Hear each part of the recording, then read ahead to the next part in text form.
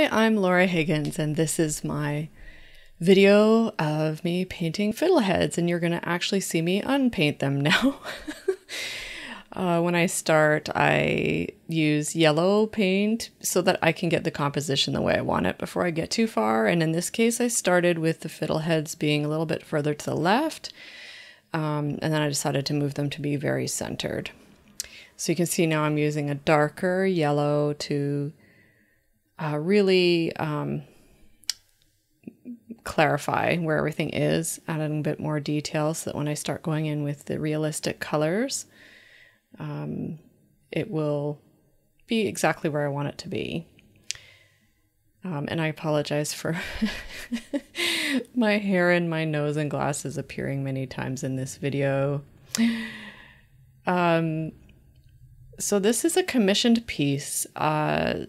A wonderful stained glass artist, Jennifer Popp, had seen another painting of mine, which is of fiddleheads, but much tighter, like much earlier in their unfurling process, and asked if it was for sale, but it had sold quite a long time ago. And so she decided to commission me to do a new piece where the fiddleheads were a little bit more unfurled. In her stained glass work, she uses fiddlehead imagery quite a lot, and it is they are plants that she sees around her on her property quite a bit because they live right beside a woodland. And in fact, her business is called Woodland Stained Glass, and I'll link to her business in the notes.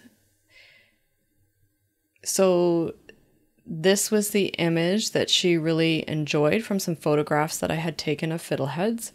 Photos I'd taken at the same time as the photos I used for the other painting.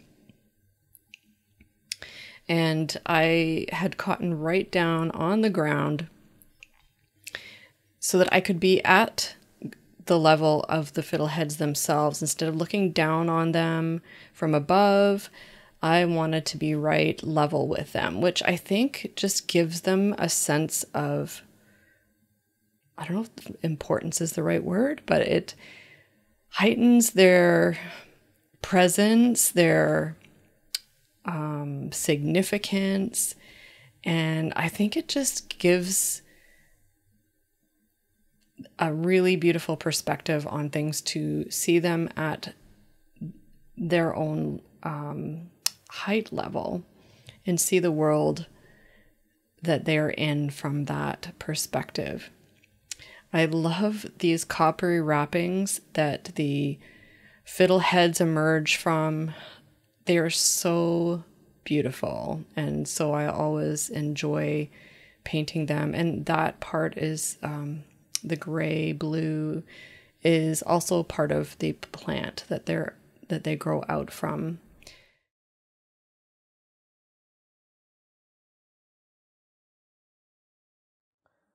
She wanted some cedar put into the front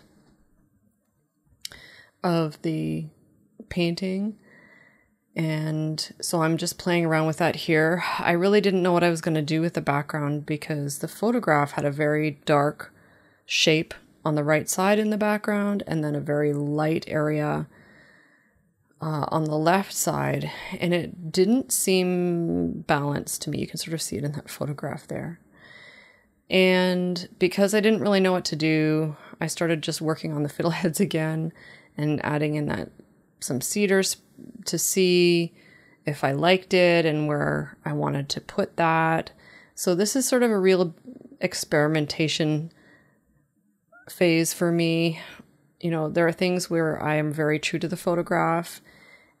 In this case, I'm using the photograph to get the detail in the fiddleheads, but I have changed the length of how far the one on the far top left is open. I elongated that. I've changed the angle of them a little bit, and I'm changing some of the foreground, and definitely I'm going to be changing the background. But I do work from photos to get a lot of my detail. I don't always have that ability to just imagine things out of my head. There are some artists that can do that, that are brilliant at that. And I do need photo sources. It helps me to get that realistic look. And obviously if I'm doing a portrait or something like that, it helps me to get a likeness. Now you'll see in the background, there's a tablet with an image where the background is mostly dark. So I was struggling so much to figure out what to do with the background that my husband suggested, why don't we just put it into Photoshop and see what we can do and see what a darker background might look like. So that's what we did, and it really did help to bring the fiddleheads more into focus.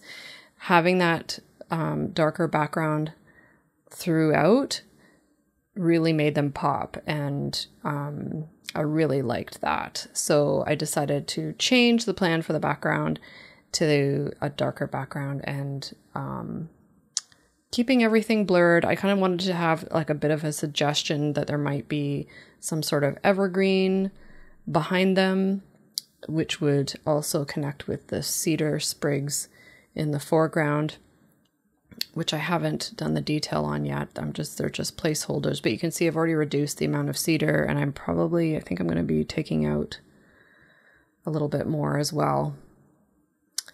And I like to make the background look blurry so that what's in focus is in the foreground in this image. And so it takes some time to just, with acrylic, I don't do a lot of wet and wet work, but I do have techniques that involve sort of dry brush and a little bit of wet and wet in order to get that effect. And I'm also working on getting the side, making the image wrap around the side just slightly so that when I paint the edges black, from the front you won't see that black edge very much. I do put a lot of time into the little details. Here I'm just adding layers of color to give the cedar some definition. I actually went out and took pictures of some cedar trees and cedar hedges to try and get this more accurate, because I think the cedar that were in the photo sources I had originally were flipped upside down, and I think the underside of cedar is a little bit different than the upper side, the side that points up to the sun. So I wanted to get that more accurate. So I did go out and take some more photos to use as references for that. These photos were actually, this photo didn't have the cedar in it. It was actually the cedar. I used a couple other photos I had taken to reference the cedar sprigs. The thing is that in the spring, the fiddleheads are coming up in what is mostly dead leaf litter and twigs and things, because it's been winter and they're one of the first things that comes up in the spring. And so most of what's around them is not green unless it's evergreen, like the cedar or a nearby evergreen bush or tree. I'm just putting some final details in now. I do get kind of fussy about the details, which means it takes me longer to finish a piece maybe than it should be, but I really love getting those little details in. There's me putting my signature on. And there's the final piece on my easel. Thank you so much for watching. I hope you'll subscribe and ring the bell for notifications.